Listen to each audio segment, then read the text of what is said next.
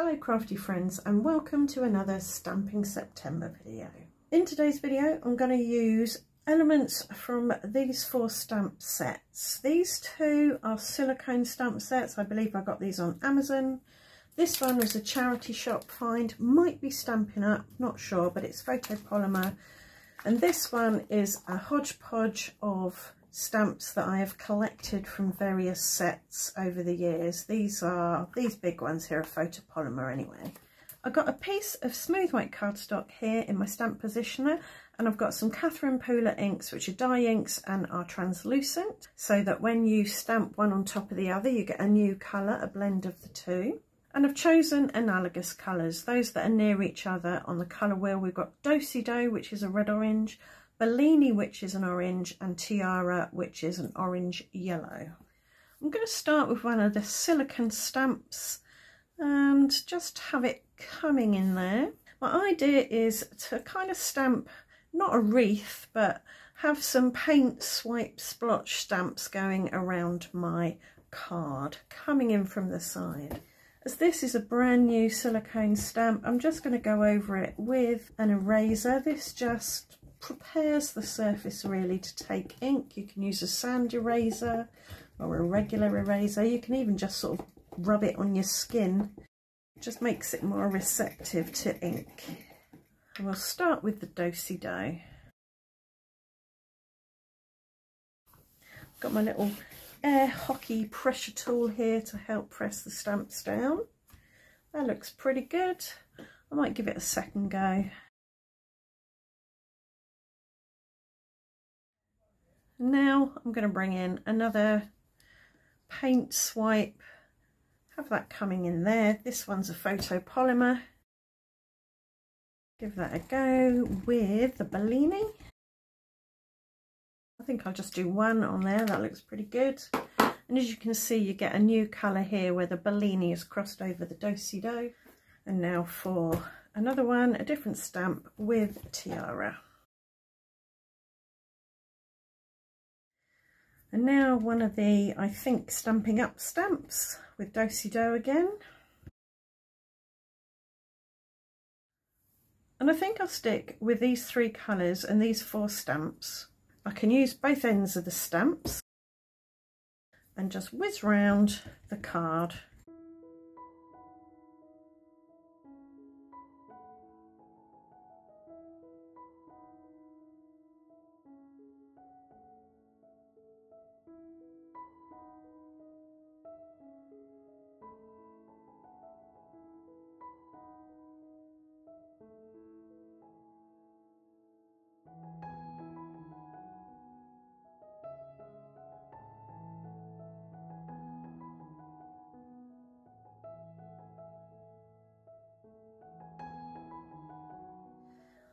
Right, I want to fill in some of the gaps, so I've got a different paint swipe stamp, and it's a girl this time, which is a pink.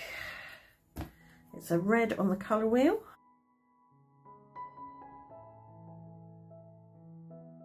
And I'll just swing that around and stamp it in the other corner.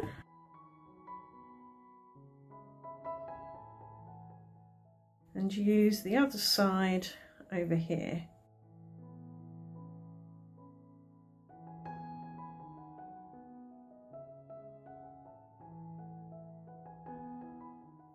And I think up here I just need a tiny little flash of yellow. I think it needs it to be balanced. And now I want to use this rectangle frame die to cut out a frame.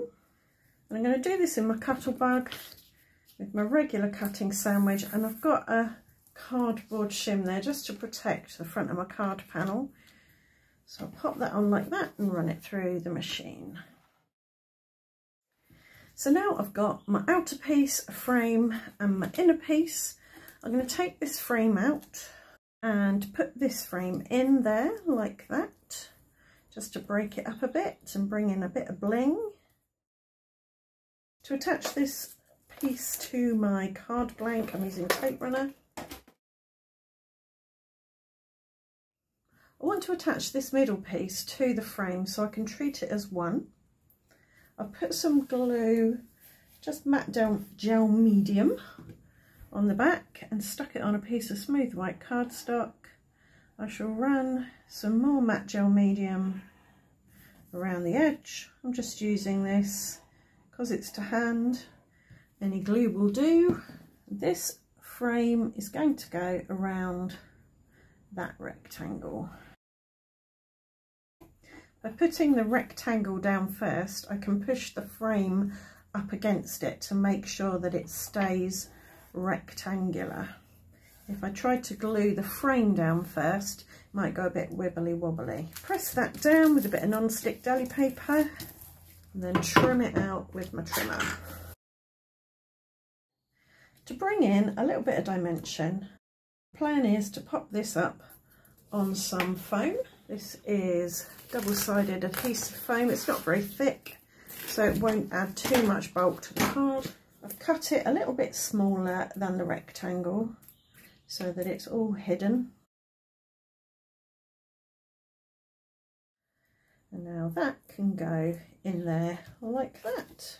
I've put some very sticky high-tack glue there and I've pressed my sentiment down into it, and I can put this on here. This is just a Lots of Love die cut that I cut using that same glitter cardstock that I put on the frame. I pulled some gold glitter circles from my pot of die cut circles, and I shall add some on here.